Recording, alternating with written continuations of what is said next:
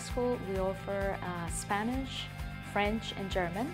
And we highly recommend any kind of foreign language for the students here and anywhere in the world, because my personal philosophy, and I personally believe that if anybody is able to take a foreign language for at least 2 or 3 years and maybe even travel abroad, then the world would be a better place, because we would be able to understand each other better, and even though we're different, we also have a lot of similarities. And it's really, really important to learn a second language. It pretty much brings, like she said, it brings the world together.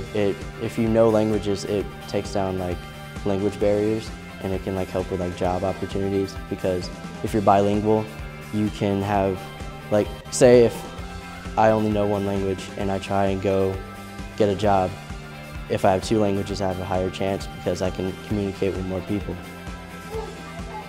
2 years of a foreign language, of a world language, to be an honor graduate, and to also for most colleges.